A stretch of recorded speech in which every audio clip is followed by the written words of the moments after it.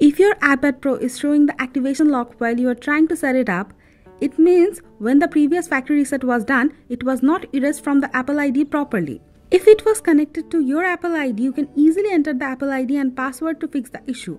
But if it was connected to someone else's Apple ID, there are two ways you can fix the issue. Let's check them out. If you have the passcode previously used in the iPad Pro, you would be able to unlock it easily.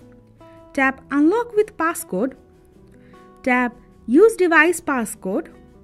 Enter the passcode previously used in the iPad. The activation lock will be unlocked. Now set the iPad as usual. If the fast way doesn't work, you have to ask the previous owner to remove the iPad Pro from their Apple ID and the problem will be fixed. The previous owner have to open the browser on their PC or mobile device, go to appleid.apple.com, log in with their Apple ID,